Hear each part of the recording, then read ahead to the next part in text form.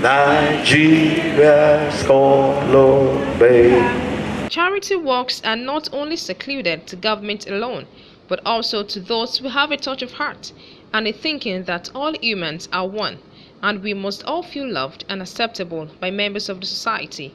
That was the take in the opening speech of the General Manager of Bond FM, Princess Adenike Adegoke, to charge the audience present at the event.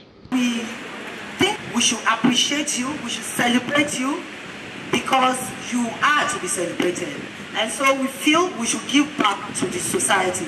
Out of few governmental organizations also in charge of the physically challenged people in Lagos State was Lagos State Office for Disability, LASODA.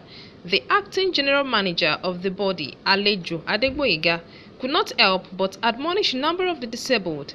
They are a bundle of talents and potentials, and they need to allow this talent and potential to manifest, and these two should see themselves as contributing meaningfully to the growth and development of our society. Members of the society were also advised not to look down on the challenged, adding that government at all levels should consider them in politics. They have ideas, okay, and I mean, if they feel the need that there is a part of the society that needed to be impacted upon, they should have the boldness to be part of the political activities.